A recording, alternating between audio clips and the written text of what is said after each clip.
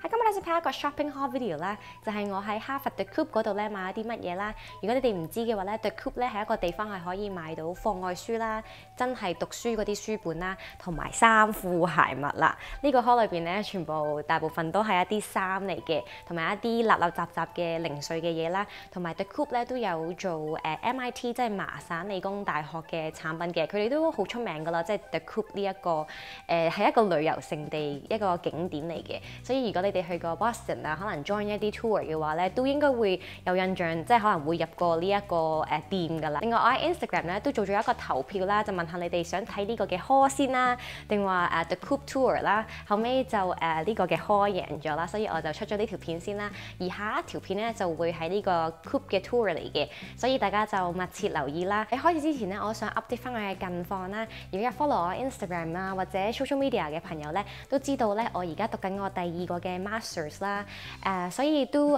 會照翻好似以前咁樣嘅，一個禮拜咧會有1條片啦，起碼希望可以做到2條片一個禮拜啦，但係就都要睇翻我啲時間分配嘅問題啦，都係繼續想即係學業行先啦，跟住之後就係咯，有多餘嘅時間我就會拍多啲片嘅。呢條片咧就唔講咁多學業嘅問題啦，嚟緊咧我有1條學業嘅 Q&A 嘅，到時就會解答翻你哋問我嘅問題啦。好啦，而家就開始呢個嘅 haul 啦。第一件衫啦，就係呢一件好普通嘅T-shirt 嚟嘅，同埋我記得佢係寫住係好好賣嘅呢一個，即係最好賣嘅成個Coop 嗰度，係一件即係普通完全係男女都啱用啱着嘅一件嘅 T-shirt 啦，後邊係冇嘢嘅。我買嘅 size 咧就係細碼啦，最細我記得係細碼，係一件咧外套嚟嘅。呢件我洗咗㗎啦，同埋我喺 Boston 嗰邊我都有着到呢一件嘅外套咯，係有一個學校嘅徽章喺呢一度啦。跟住呢件衫係 from 呢個嘅 Under Armour。呢一件嘅褸咧其實係童裝嚟嘅，我係買咗童裝嘅大碼外套，即係其實冇乜所謂嘅，因為入邊都着衫啦，所以唔使話好收身。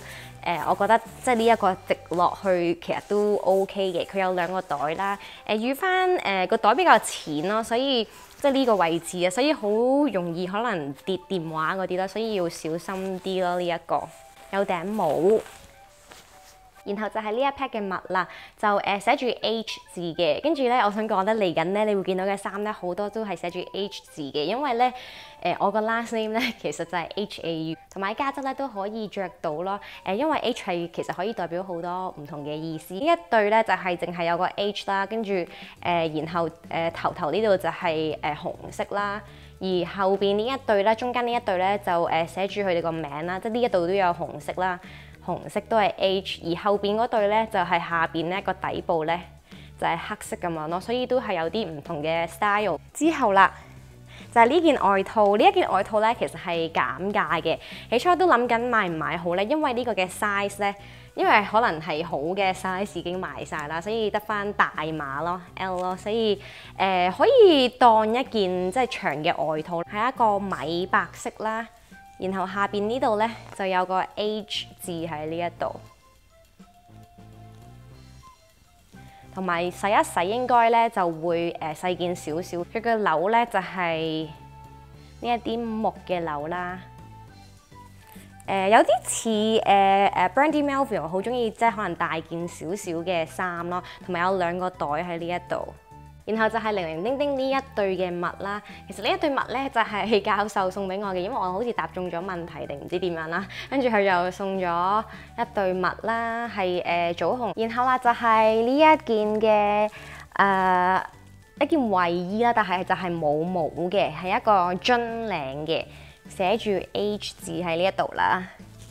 同埋佢個質地好得意嘅，係一個毛巾料嘅質地啦。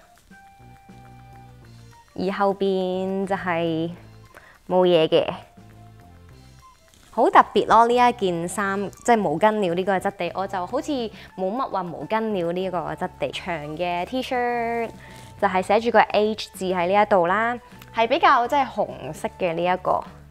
之後側邊就寫住即係哈佛大學咁樣啦。而後邊。我記得我呢一個都有買到另一隻色嘅，應該一陣會見到噶啦。之後啦，呢一個 jersey 啦，就係hockey 嘅呢一個，都係童裝嚟嘅。呢個係童裝嘅大碼，我發現係咯，我啱呢一個嘅 size 多啲咯。加大會比較鬆身少少咯。同埋咧，其實呢一件 jersey 咧，後邊係有所有嘅親筆簽名啊，係所有 hockey 即係哈佛隊嘅 team 嘅簽名喺晒呢一度啦。因為咧，我又認識咗咧哈佛嘅 team captain 啦，然後咧佢就好好人啦，佢就幫我攞晒啲簽名啦。佢個簽名就喺中間呢個大隻字呢一個啦。而呢件嘅 jersey 側邊咧都有個即係呢一個嘅章咁樣啦，兩邊都有嘅。同埋我都幾中意其實買 jersey 呢啲嘢嘅，即係唔係講學校嗰啲啦，可能係呢個嘅Clippers 啊或者 Lakers 啊，我都有佢哋嘅 jersey 啦。因為我覺得即係如果即係去佢哋嘅比賽嘅話咧，着即係呢啲衫咧去影相啊，或者即係捧下場。之後就係呢一件嘅類似頭先紅色嗰件咁樣咯。呢個就寫住個 H 喺呢一度啦，但係側邊就係咁樣嘅，即係有兩條，即係比較係運動型少少咯。呢件都好好賣嘅，類似頭先嗰件 T-shirt 咁樣啦，而後邊咧就大個字咁樣啦。全部啲 size 咧都係細碼嚟㗎啦，即係我係買最細嘅 size 嘅。如果佢哋有嘅話，除咗即係嗰件減價嗰件外套就係咯，即係冇得揀嘅話就買咗大碼。所有有個 H 字嘅衫咧，都好多朋友問啦，喺 Instagram 其實就係咯喺 The Coop 嗰度買嘅，係咯，應該出咗呢條片之後，你哋就會係咯就會知道喺邊度買㗎啦。就呢件毛衣啦，呢件毛衣咧我就係買加細碼嘅。因為都係佢最細嗰個 size 啦，跟住我真係發現佢係咯係啱我身多啲啦，比起加細碼。近鏡呢件我記得係比較貴嘅，可能係一啲即係羊毛咁樣咯，係寫住100% 嘅羊毛嘅呢一件，同埋呢個嘅棗紅色都好靚咯，後邊係冇嘢嘅。亦都係呢個嘅 H 字啦，呢個都係加細碼，好彩我買到咯，因為佢哋都唔係話好多加細碼或者加細碼嘅貨都唔係太多咯。就係呢件係米黃色嘅，有呢一個嘅棗紅色嘅 H 字喺呢一度咯，係棉質嚟嘅100%，我都記得係比較貴啲㗎，即係呢一個同埋頭先羊毛嗰個，後邊就係冇嘢嘅。我就未着過咯，其實呢一個，呢一個係男女都啱着嘅，應該係加細碼，係啦，有一頂帽啦，而後邊就係正式冇嘢嘅，棗紅色嘅 T-shirt 啦，頭先就 show 個灰色嘅，呢個就係棗紅色再搭呢個嘅白色啦，亦都係即係唔收腰啊，即係普通一件 T-shirt，男女都啱着嘅。後邊就係冇嘢，比較 sporty 少少嘅都，即係有條邊咁樣啦，側邊都有條邊嘅，而下邊係咁樣，即係有啲似 American Eagle 嗰啲衫咁樣咯，嗰啲 T-shirt feeling 嘅呢一個，而後邊係冇嘢嘅。好啦。之後又係 H 啦，呢件咧係衞衣有帽嘅，就係呢個嘅棗紅色啦，再搭呢個嘅白色嘅 H 喺呢一度啦。呢一件都係男女都啱用嘅，後邊係冇嘢，都比較 casual 少少咯。呢件係米白色嘅，寫住個 H 字啦，然後就有呢一個嘅哈佛喺呢一度。後邊就係冇嘢嘅。好啦，我自己咧都買咗咁多衫啦，我梗係唔會唔記得我啲狗啦，我哋要一齊 twinning 噶嘛。首先咧就係呢一件嘅 jersey 啦，呢一個好可愛咯。係呢個咁樣嘅，佢嘅質地真係 jersey 嘅質地嚟嘅，側邊有條邊啦，好運動型嘅呢一個，超級可愛啊！下邊有條邊啦。然後咧呢個嘅 size 咧就係加細碼嘅，同埋佢哋嗰啲狗嗰啲衫咧都幾好賣喎，即係啲 size 咧都冇乜咯，兩個都係同一個 size 咯。之後啦，我有咁多衞衣，佢哋都有衞衣嘅。呢件咧真係比較厚身少少咯。其實 LA 真係可能夜晚黑嘅冬天就會啱着噶啦，就係咁樣啦。有個校章喺呢度，好可愛啊！然後呢個嘅 size 我記得好似係啦加細碼嘅，兩個都應該係加細碼。因為呢一啲可能裏邊都可以着到衫啦，同埋其實咧買鬆好過買緊咯。到最後啦，就係一啲嘅圍巾，呢個好可愛啦！呢一個係我記得好似係有分大中細嘅，但係其實呢啲係即係自己可以綁即係鬆緊度啊嗰啲咁樣嘅，所以就一定啱嘅，就係咁樣啦，可以即係箍喺頸咁樣咯，好得意咯呢一個，或者披喺後邊咧，其實都可以嘅呢一個，後邊係冇嘢。好啦，狗嘅雜文咧就係咁多啦。我而家咧仲有一啲立雜嘅嘢啦，即係好似呢度咁樣啦，帽啦，我就買咗2頂帽啦。呢一個就係佢哋即係棗紅色嘅，再加白色嘅。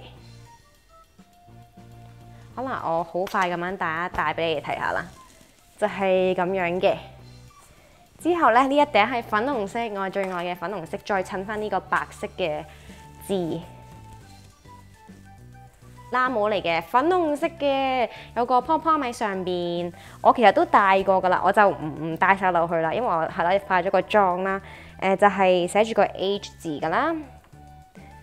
係啊，呢一頂帽都好暖啦，即係如果去啲凍啲嘅地方，即係冚住個耳仔咁樣啦。然後就係一隻公仔，呢個公仔咧就着住一件衞衣咁樣啦，好可愛啦。但係其實呢個公仔咧個眼咧好似有少少鬥雞眼咁嘅，但係都好可愛咯。同埋咧，我其實梳化上邊咧好多 emoji 嘅 cushion 啦，同埋一啲公仔嘅，所以我覺得即係呢啲公仔都幾得意。係咯，唔可以再買咁多噶啦，因為已經好多嘢啦，遲啲咧就冇位坐噶啦。但係咧，我都忍唔住咧，再買多一個 cushion 咧，就係呢一個，我覺得好得意啊，好似咧 BB 嗰啲咁樣咯，好細個。同埋可以拆出嚟洗嘅啊，同埋咧係咯，我所有嘅衫啊，就算狗狗嘅衫咧，我都會洗嘅。其實我已經洗咗啦，狗狗嗰啲衫，同埋呢啲公仔咧，我都攞去洗嘅。呢一個就會拆咗呢一個套出嚟。呢個咧係我睇 hockey 比賽嘅時候咧就買嘅，起初都冇諗住買嘅，後尾我啲同學就話呢個好襯你啊，快啲買啦！跟住同埋呢個係10蚊美金左右啦，即係唔係太貴啦。跟住買嚟影下相啊，玩下都幾好。後尾就買咗呢一個，係一個普通咧裝飾嗰啲嚟嘅，近鏡係印上去嘅嗰啲白色。我喺加州呢邊咧就成日揸車出入啦，所以其實啲袋都比較細啲嘅，因為所有嘢都可以擺喺架車度啊嘛。我就冇遇到咧，原來嗰邊真係比較多嘢咯，即係有手套啊、頸巾啊、啲大褸啊嗰啲咁樣咯，同埋即係好多嘢要拎嗰啲咯。跟住後尾就買咗呢一個嘅書包啦，因為我就係咯用我嘅包包啦，再搭呢個嘅書包 JanSport 呢個牌子啦，就好出名嘅。我其實都幾中意呢個牌子嘅，我記得我之前 undergrad 嘅時候咧都係用呢個牌子嘅書包啦，然後呢一度有個校徽啦，就特別啲啦，比起平時即係出邊買唔到嘅呢一個，要喺 The Coop 先買到啦。然後就係咯，有啲似呢個嘅 outdoor 嘅書包咯，即係前面有一格咁樣啦，而裏邊就係一大格，後邊孭帶。好啦，到最後呢一袋嘢啦，裏邊係有啲垃圾嘢嘅。同埋聽唔聽到有玻璃聲咧？因為我買咗2隻杯，第一隻杯咧就係呢一個 H 字嘅杯，係有啲唔係直身嘅，係彎彎地落去咁樣嘅，好得意咯！呢一個都即係嗰個設計係唔同。然後呢一隻咧就比較 basic 少少嘅啦，就係有校徽啦，同埋即係寫住哈佛喺呢一度啦，後邊就係冇嘢嘅。頸巾差啲唔記得咗添。其實我未戴嘅呢個頸巾就係 H 字嘅頸巾啦。打開背面呢一度咧，就係寫住哈佛咁樣嘅，跟住有啲鬚鬚。哦，仲有一件衫唔記得講添，呢個係最後一件衫，就係呢一件嘅褸。起初都諗緊買唔買呢件褸好咯，因為其實有啲似呢個嘅保安人員咯呢一件褸，因為可能係黑色嘅關係咯。我問佢有冇棗紅色嘅，但係佢就冇咯，就係咁樣寫住個 H 字啦。薄薄地嘅，即係冬天嘅時候應該，如果 Boston 嗰邊應該要着多幾件衫咯，因為真係好薄嘅。其實夏天都要着到呢件咯。而後邊咧就寫住哈佛大學咁樣啦。講下呢兩個鎖匙扣先啦。就有一個 H 字嘅鎖匙扣啦，我就將會咧即係扣喺車匙咁樣嘅。咁就可以辨認到我個車匙啦，即係揾人泊車嘅時候，同埋我而家都係用緊 LV 嗰個鎖匙扣。之後就係呢一個哈佛嘅校章啦，同埋佢哋嗰個字喺呢一度啦。都係普通一支嘅圓心筆啦，好平嘅啫呢一個，係3蚊美金。然後就係呢一個好普通，即係平時寫字嗰啲咁樣嘅。其實我都唔知買咁多筆嚟做咩。到最後一支筆咧，就係呢一個比較高貴，即係高級少少嘅筆啦，係重身啲。第二個袋咧就係呢一個啦，係一個買餸嗰啲袋咁樣嚟嘅。下邊就係棗紅色啦，有個校章喺呢一度，而後邊係冇嘢嘅。裏邊係完全冇格式啦，即係一大格咁樣啦。好啦，到最後我買嘅產品咧，呢一件咧係非常之特別嘅，我冇遇到佢哋會有出啲咁嘅嘢啦，就係筷子啦，係咪超得意咧？超特別咧，係好可愛咯！佢係膠嘅筷子嚟嘅，其實我就買咗2 pack 啦，但係我就已經食咗啦，用咗啦。哈佛大學咁樣啦，係膠筷子嚟嘅。即係唔係話象牙，呢個輕身啦，即係我用嚟食麵嘅時候，係咯，可能會重身少少，可能會好食啲嘅，但係都 OK 嘅，我覺得好得意咯！呢一個冇遇到佢哋會出呢啲咯。咁好啦，呢條片咧就完成啦，希望你哋中意啦，同埋都可以喺下邊留言話俾我聽咧，你最中意邊一樣嘅產品，即係可能邊一件衫啊，或者中唔中意嗰個筷子啊，或者嗰支筆啊，都可以喺下邊話俾我知嘅。另外咧，我都唔知你哋發唔發現到啦。應該都發現到啦，其實都幾明顯，就係呢一個嘅咪啦。呢一條片咧，我就係第一次用咪嘅，因為我都明白嘅，我啲片啲質素咧真係非常之差啦，所以我都係咯嘗試努力咁樣去研究學習啦，同埋希望係咯都收音收得好啲，同埋啲質素都好啲啦。你哋亦都可以喺下邊留言話俾我知，你哋覺得今次嘅收音好唔好聽咧，定話平時嗰啲收音好聽啲？如果中意呢條片嘅話咧，就記住 like 呢個嘅 video，subscribe 到我嘅 channel，follow 嘅Instagram、Snapchat、Facebook 同埋微博。咁好啦，拜拜。